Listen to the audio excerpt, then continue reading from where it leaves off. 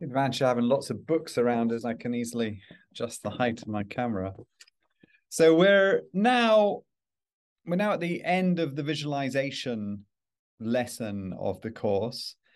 And in this session, I'm going to go through three different things. I'm going to look at one of the most important types of plots that we have for visualization, and that's creating a heat map.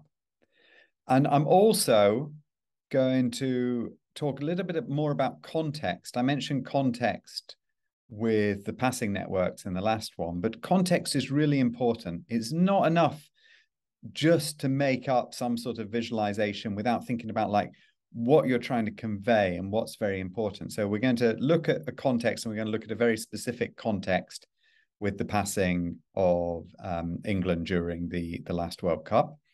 And then the last thing, so that was heat maps, context, and the last thing is something called normalization.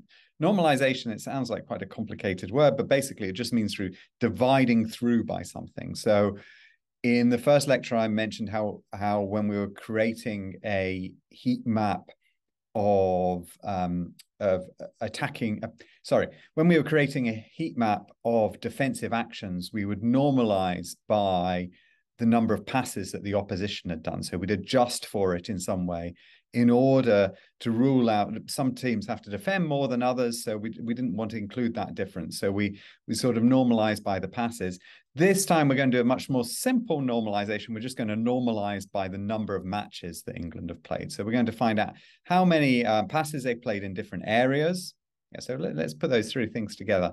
We're going to make a heat map of the number of passes that they make. The context for this is it's going to be the passes that are made 15 seconds before a shot. And then the normalization is that we're going to adjust for the number of matches that England played in the tournament, which was 7. Okay, with that, I'm going to get into the code. Code as usual is here. Start off, import a few things.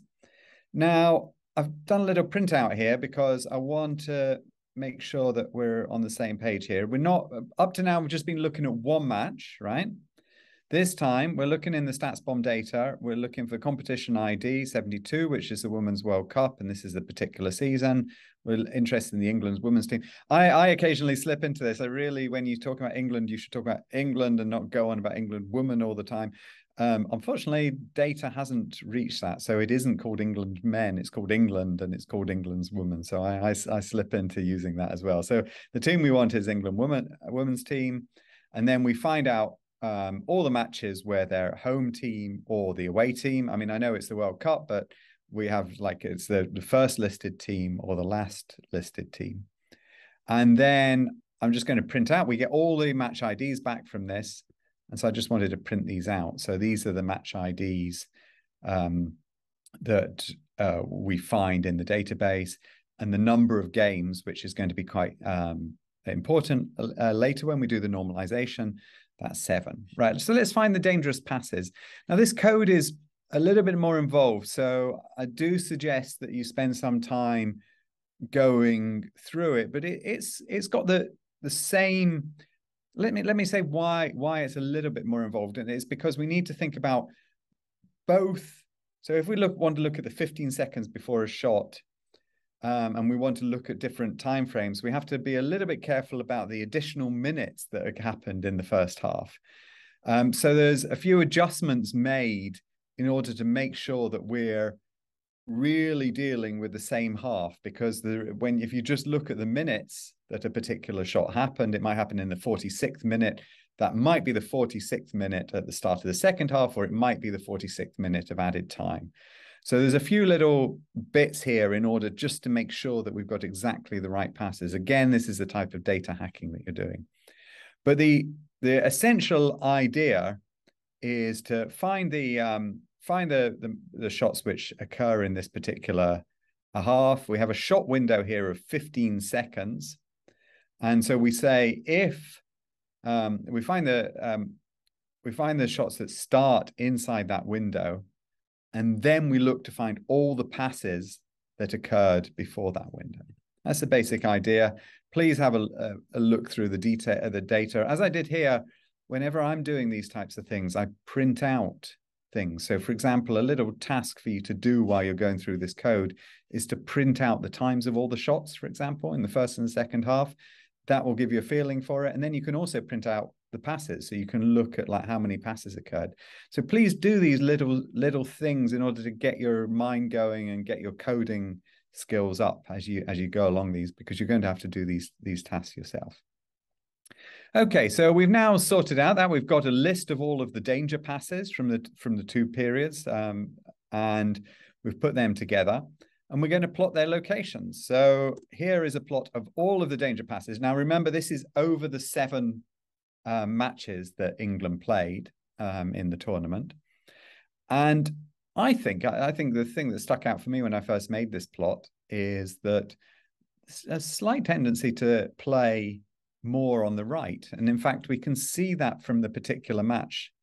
I'm just kind of going off topic here, but when we plotted the passing networks, we saw actually that Paris and White were out here. And so there was a little bit more play between those two on the right-hand side. And we see this again, few more passes out on the right-hand side there are on the left-hand side. But because there's so many dots there, it's a bit harder to get a really clear pattern. And that's why we're going to make the heat map. And so how do we make the heat map? Well, we use this lovely thing called a two-dimensional histogram. Now, I've been using two-dimensional histograms almost as long as I've been a scientist. I've been using them for about 20 years. And only recently, software has allowed you just to calculate these things directly. So I feel a little bit like I'm cheating here, because basically all you have to do is you put in the X coordinates of the danger passes, the Y coordinates of the danger passes, you specify how many bins that you'd like to have them in. And then what it does is it takes the pitch and it breaks it down, in this case, into a 6x5. We have 5 horizontal strips, which are the sort of 5 lanes of football. Five lanes is a very standard way of measuring along a football pitch. Is maybe the width of them changed a little bit, but you want to have 5 lanes. And then you also think about thirds of the pitch. Often coaches talk about the first third, the middle third, and the final third. And just to get that a little bit more nuanced, then you break it into 6. So we have a 6x5 bins here. We're not going to normalize to start off with. We'll actually normalize ourselves. So normalize, that's the word I mentioned at the start. Basically, it just means divide through. And what we're going to do is we're going to divide through by the number of the games. And so instead of having to write some code to calculate these two-dimensional histograms, this nice function here, which is part of the NPL soccer, will create a lovely histogram for us, and then we can plot a heat map of those things. So let me just run that, and here it is. And as I suspected, I mean, maybe it's not as strong as I originally illustrated it or originally made it out to be, but you can see that there's slightly more red area over on the right-hand side. And what this diagram shows is, now I said 3 things: heat maps, context, normalizing. So heat maps, well, that's what this is. Context is that any pass represented in this figure happened within 15 seconds before a shot. And normalizing means that I divided through by the number of the games. And so that's why I get the hottest area where the most passes occur. These passes happened on average 2.5 per game leading up to a shot. And the lowest areas leading up to a shot, and maybe this isn't so surprising, are in this area out here. Actually, it's slightly surprising because England in the more recent Euros, a lot of their passes leading up to a shot came from here. This was where they were very creative in creating chances. So these things change for teams over time. But anyway, in this particular tournament, in the World Cup, England were a lot of the danger came from the right-hand side. And you can immediately see how this is useful for a coach preparing for this team, because they can immediately see that, well, is their left back really up to that? Maybe if you're going to send up one of your fullbacks, you send up the right fullback a little bit more instead of the left fullback, because this is where they seem to be most dangerous. It just allows you to prepare to play against them. And that's pretty much it. I mean, I want to wanted to say that the next step for you, you should have a look at a couple of these case studies I've done. This one I've done of attacking play. Here is some heat maps showing where particular players are involved. What I've added to these is arrows. Sometimes this is called a pass flow map. The arrows show the average direction of passes for this particular place. This can be slightly misleading because often these are very, very widely distributed. So although the average looks as if it's going forward, most of the passes might have actually been out to the sideways in both of these directions. So it's not entirely informative, but it gives you an idea that in this case, Coutinho starts moving the ball forward. But the main thing is that here is where Coutinho is. You know that he's a very focused player around this particular area. Lallana is more spread out. So that's what you see from this heat map. He's playing both on the right and then he's moving off to the left. Eden Hazard is very much in the Coutinho style. But what's interesting with the arrows is they tend to point more central. So he doesn't move the ball. What was Coutinho was just incredibly good at this particular season was moving the ball forward. Hazard is moving the ball more inwards, but also and slightly more out to the wing than Coutinho. Ozil, he was like one of these players that, well, I mean, he's still playing, but when he played in the Premier League, he was one of these players that like all analytics models just loved him. And Arsenal were using a lot of analytics at that time. So it's maybe not too surprising they signed him. Here you see his heat map, which is all over the central area in front of the box. This is where he could play almost uniquely for that particular season.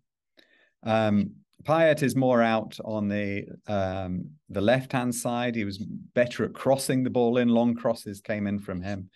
Mahrez, who this time was playing for Leicester, further up the pitch, probably because of the team he's playing for. But again, the arrows point in, so you can see how much he's creating. So a few things to think about, which I'd like you to read about later. But these maps really give you a feeling for how the players play. And this is a more applied one. This is one that we actually actively used at Hammarby. And this was a particularly worrying diagram that we got back. So I've talked actually just about shots and passes. Many of these things are very important in defense. So you should have a look at this. What we've done here is the 5-second rule. Again, heat map, context, normalizing. So heat map is this. The context in this case is we lost the ball, and how often did we win the ball back within 5 seconds? And the normalizing here is a percentage. So when we lose the ball in the opposition's box or in the area in front, we don't expect to regain it very much. But this was a particularly bad number for the first 10 matches of the 2020 season.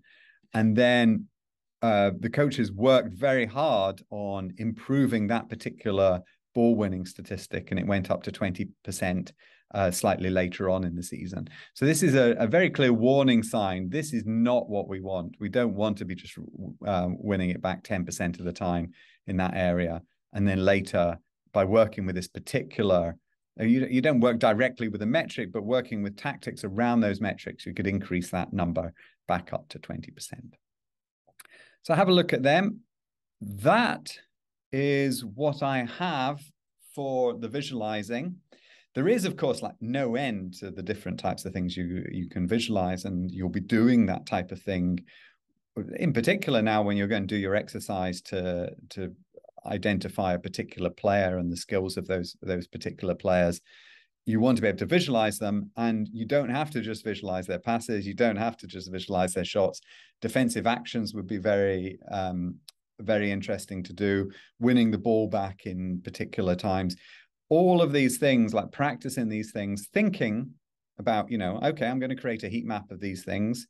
What's the context and how am I going to normalize these in a useful way? Those are the secrets to making a successful heat map.